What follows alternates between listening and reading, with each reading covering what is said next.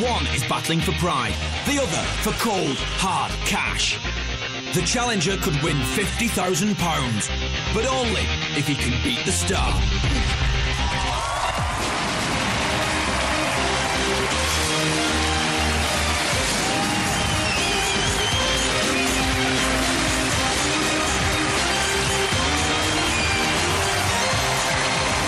Welcome to Beat the Star. Here's your host, Vernon Kay.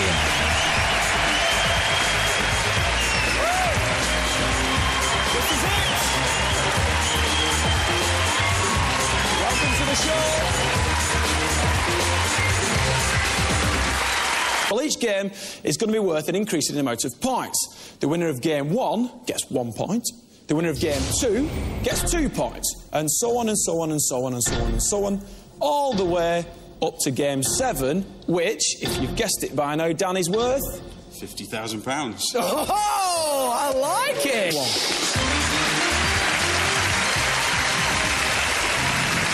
it. First game's called Nail It. It's worth 1 point. Just step back a bit, fellas. Right, as you can see, we've got a big old lump of wood with 20 nails. Right. 10, 9, 8, 7, 6, 5, 4, 3, 2, 1. Time's up! Time's up! You've got 11 nails straight through the piece of wood. That's a really good score, by the way. Don't give up!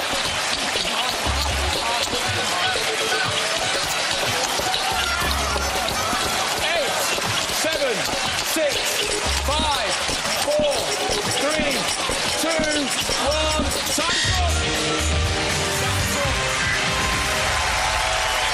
Time's up. 1, 2, 3, 4. Dermot, I don't think that one's flush. No. I had to back off. You got 4. Remember, you get 1 point for round 1, and there it is.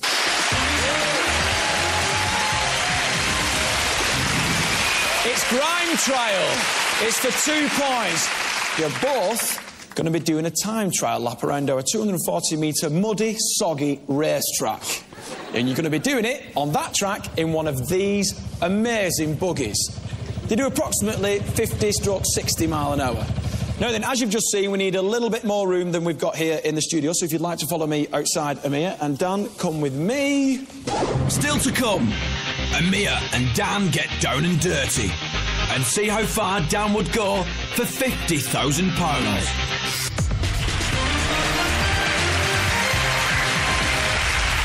Competitor is Mr. Amir Khan, current Commonwealth lightweight boxing champion. He's 21 years old, 5'10", and weighs in at 9 stone 12. But all of that counts for absolutely nothing because they're just about to jump into these 50-mile-an-hour dune buggies. David Goldstrom. David, over to you. Thanks, Vernon. Well, this is the journey, left and right through the wettest section of the track, then over the ramp before the hairpin, the camel bumps and the chicane, and left-handed back to the start line where the clock will run next time around.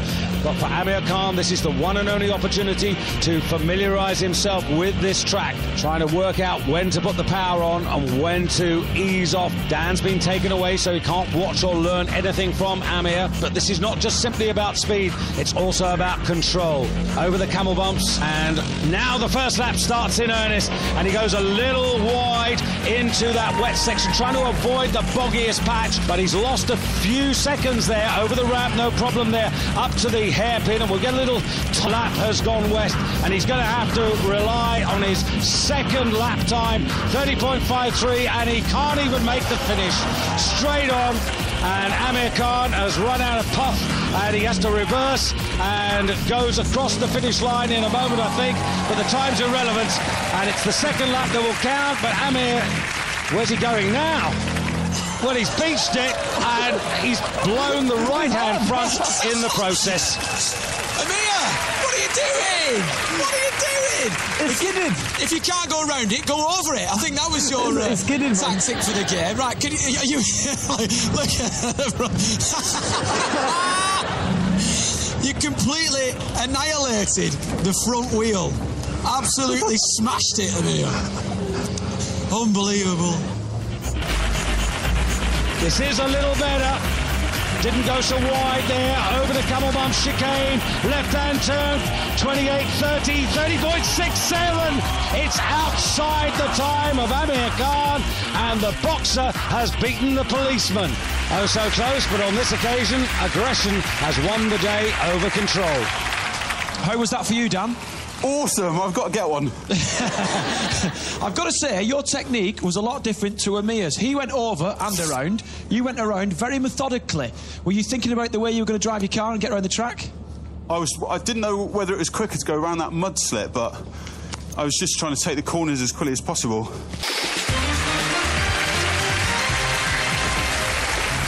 Dan, are you ready? Yeah. Good luck, fellas. On my mark. 3, 2, 1, go!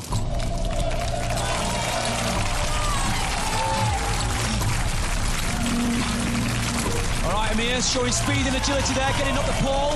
Now then, you both got to stand on the pole, stand on top of the pole. It's all about balance, control, agility, mental strength. Dan, you're highest, so currently you're in the lead. You've got to stand on the very, very top of the pole. Look down.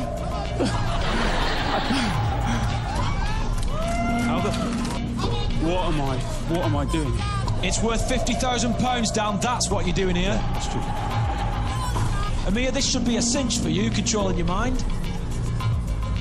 I'd rather do 12 rounds with Mike Tyson than this. More wobbly than it is now. 30 seconds. Go on, Dan. Let's see you jump off it. Dan, jump off it. You're going to land on that camera in a minute. 4,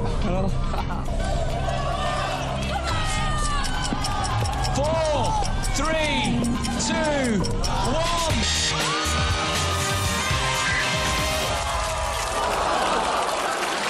I'll climb down, he's all right. I'll climb down. Yeah, you can climb down, but don't worry because the frame will actually hold you. Start. Blue Peter Stiley. What's that all about? That's your stool. Make sure you put it on the right way.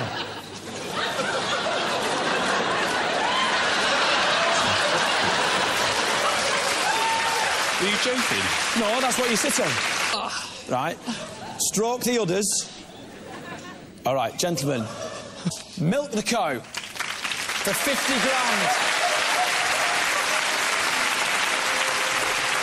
Gently. Do it gently.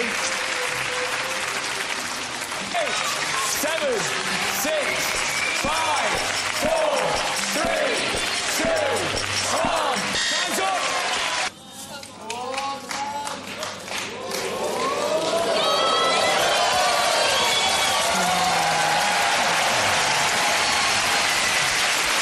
That has changed. Dan's got 7 points. Amir's got 3.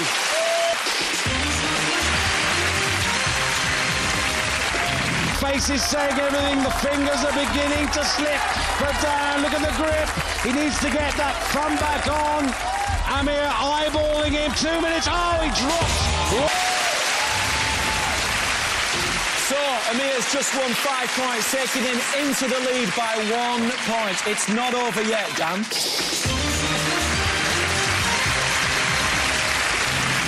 We're going to play face-off. It's a simple game of Guess Who. All we're going to do is show you a famous face. You've got to tell me who you think it is.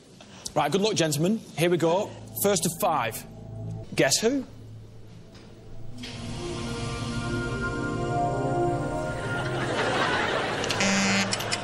Amir. Yogi Bear. It is Yogi Bear. Well done. It's me. It should have been me. It wasn't you, Dan, trust me. 2-2. Harry Potter and Yogi Bear, there's a theme there, Amir. Can you see? He's getting on the older ones and I'm getting the younger.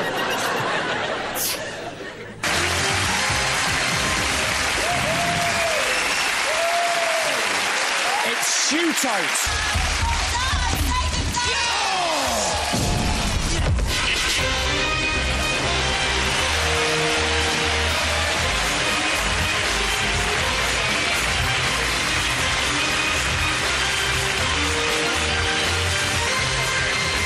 Cases.